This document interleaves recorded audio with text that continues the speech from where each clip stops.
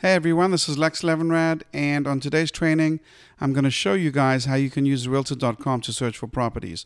For those of you that don't know me, my name is Lex Levinrad. I'm the founder of the Distressed Real Estate Institute, and I'm teaching new real estate investors just like you how to buy, wholesale, fix, flip, and rent real estate. All right, so now on with today's training. So the website you're going to use is Realtor.com, and there it is right there, okay? And what I'm going to do is I'm just going to put in any city that you may be interested in. So in this case, I'll put something local to me. Let's say I live in Florida, so I'll put in Pompano Beach, which is a town that's like one town over from where I live. And I'm going to go search, right? So now the default that's going to come up, it's going to show 4,371 homes, right?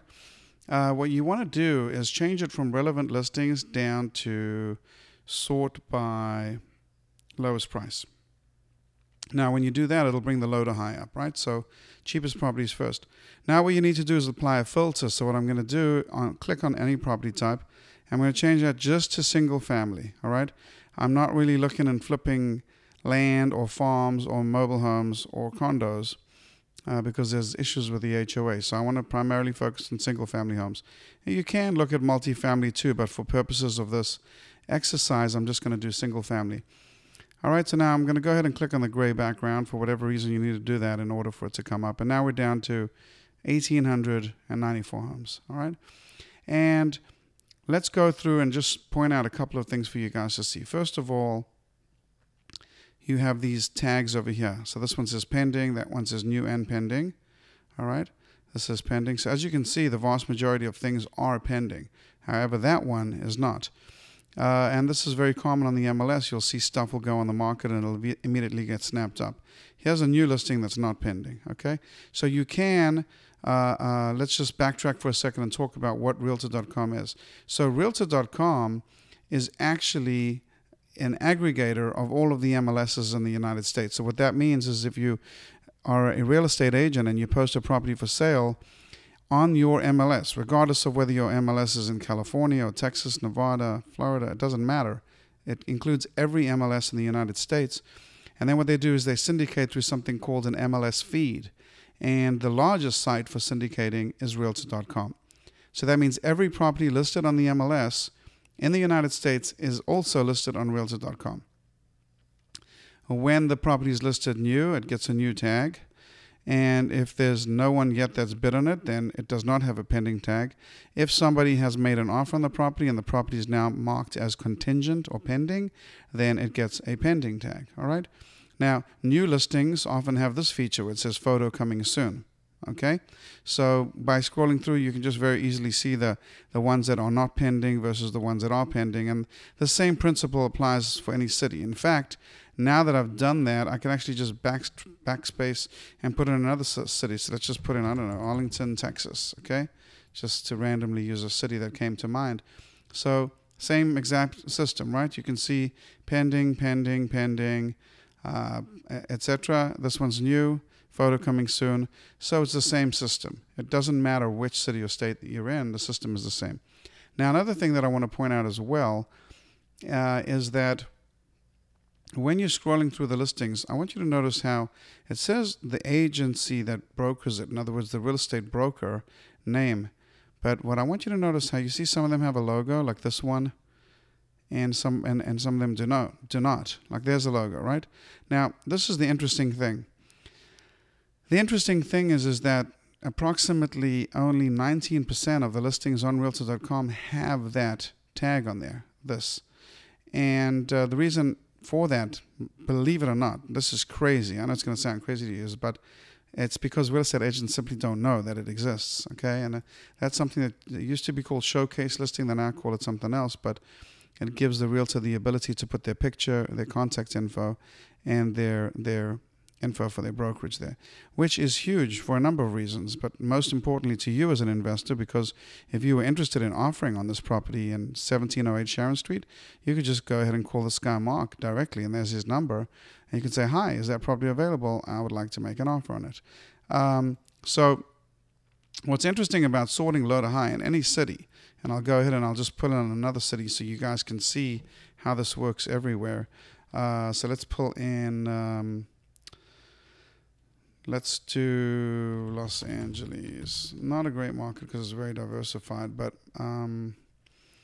okay, so now I got 2,268 homes sold by lowest price, and we've checked with single family. So it's the same principle, right? So out of 2,268 homes, this one here is the cheapest. So I want you to think about that for a second. You've got a lot of listings on each page. If you scroll down all the way to the bottom, you can actually see that there's 15 properties per page and there's 152 pages. So what that means is that there's 2,000 plus properties that are higher than that price point. So if you go on page 1, your first 15 properties, it starts at a 130, goes to 165, 199, and by the bottom of the page, you are already at 225. Or expressed another way, out of 2,268 properties, if I deduct 15 from that, 2,253 properties sell for more than 225. So do you think perhaps something that's selling at 190 or 130 or 165 could be a deal? I say could because it's not necessarily definitely a deal, but it could be a deal, right? And the reason I say that is simply because there's so many other properties that are listed at a higher price. So generally speaking, and this is a generalization, but it's applicable probably 90% of the time, the lowest price houses in any market, in any city. So let's go ahead now and do Detroit, Michigan. All right. So, and I'm doing this, I'm jumping around from place to place just to show you how the system is the same. Because I got students all the time and they say to me, Lex, I see you doing a lot of deals, but how does this apply in my market? And I say, listen, buddy, it doesn't make a difference which market you're in. Every property on the MLS is listed, it's syndicated to Realtor.com. You can go on Realtor.com, you can sort low to high, you can pick up the phone and call the Realtor and make an offer. So here you can see in Detroit, Michigan, this property is listed for $1. Now this one looks pretty trashed, but that one doesn't. This one clearly for $1 needs to be demolished, so I'm not sure what you're buying there. It looks like a fire damaged property, right? So does that. But he has one for $500, and I don't know, you'd have to click on the pictures and get additional info to see where it's at. So on any property that you're clicking on, let's just say, take this one as an example. When you click on it, what you're really looking for is a listing agent's phone number. So in this case, it's Gregory. And you're trying to get his phone number because you're interested in maybe making an offer on this house, okay, for $1,000. Now, while I'm on that topic, just keep in mind, just because the property is listed at $1,000 doesn't mean it'll sell for $1,000. It could sell for $900 or $800 or $700 or $600, but it could also sell for $1,500 or $2,000 or $3,000 or $5,000. A lot of investors, especially new investors, make the mistake of just assuming, well, he's asking 80 grand, so I'll offer 75. And that's a very bad assumption because what you really need to know is what the house is worth. And that's what I spend 3 days teaching at our boot camps, because it's really the nutshell of everything is understanding what a property is listed at. So in this case, if you just went and dug down a little further, you'd see that this is on auction where the starting bid is $1,000 and there's no reserve. So now the big question would become, well, where is that auction if you wanted to bid on it? Now, this is where you run into issues where if you had a listing on the MLS, if you were actually an agent yourself, you would have to see additional info. So, for example, if you wanted to call Gregory, well, what would you do? Most people would fill in this form and say, hey, I'm interested, and then say contact agent. But here's a little trick I'm going to share with you guys. When you do this and you fill out this form, guess who it goes to? I'll give you a hint. Not Gregory. It goes to some agent that purchased this zip code. And then that agent becomes a buyer's agent. And buyer's agents are trained to sell properties to people primarily with a mortgage. So they'll answer the phone and you'll be back to square one as if you'd called any random agent and said, hey, can you help me on this listing? What you need to do is try and get directly to Gregory. So I'll give you a little trick, right? And this is a neat little trick that I normally only share with my students, but I'll share it with you guys today. And that is that the ones that have the logo on them, all right, I'm going to put in another city because I don't see any logos there. Let's go back to Pompano Beach where we were right in the beginning. So the ones that have the logos on them, so I can just scroll through real quick. Let's see if I can find one with a logo. And isn't this interesting that there's 15 on the first page, and out of the 15, 14 do not have their contact info. So here's my advice to those agents. You want to sell a house, but not so much because you don't even have your contact info on your listing. This one does. Okay, so I can see that's presented by Marina.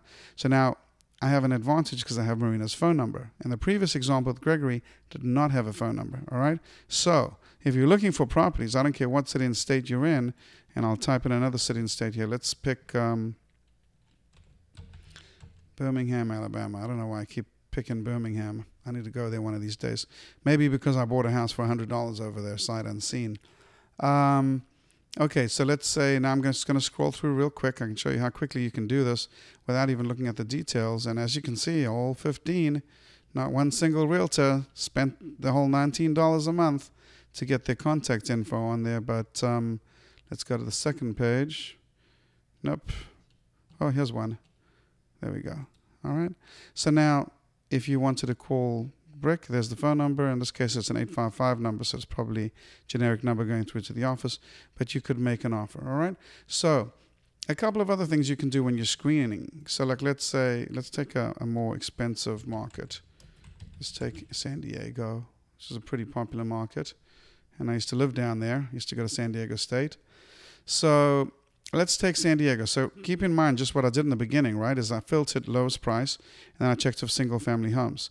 So whatever I put in this box now is defaulting to these filters of lowest price and single-family homes. However, if I wanted to just start again, I could click on that Realtor.com logo, go back to the home page, and start again. But there also are more filters. So let's say, well, you're looking for a house that has 3 bedrooms plus. So you could go 3 plus. Let's say you want a property that has 2 bedrooms. 2 bathrooms plus. So there's that. So now what we've limited down is 802 homes. So prior to doing that, if I say any, there's 916 homes. Now, depending on which market you're in some markets, like here in Florida, there's tons of areas where a lot of the homes are 2-1s, and the minute you do this, you eliminate a ton of properties. In this case, you don't. So you go from 916 down to 802, so eliminated 100 so homes. So now you can go ahead and you can look and you can scroll through and do the same thing. So you're looking for that agent info. Now on any of the ones that don't have the logo, you have to do a little bit more digging. So you have to go in there. I wouldn't do that because if you do that, you're going to go back to that form that I showed you before, which is the same as this form. But what you can do is you can scroll down through the listing, and they keep moving it around every couple of weeks on Realtor.com. So you can find there. So that's who it's brokered by. That's who it's presented by. Now you got to go ahead and call that number and see if you can get hold of the decision maker. Another thing I'd like to show you about this area here is I'm going to go back to another listing. I'm going to go look for one that's got a logo on it again. Let's see if we can find anything. It's still loading up. Okay, so that's new construction, so that doesn't count. That's pretty funny. 15 properties and only one of them. Oh, there we go. There's one. Okay, so this is presented by Sandy, right? So this area over here, remember what I said about this not being the listing agent?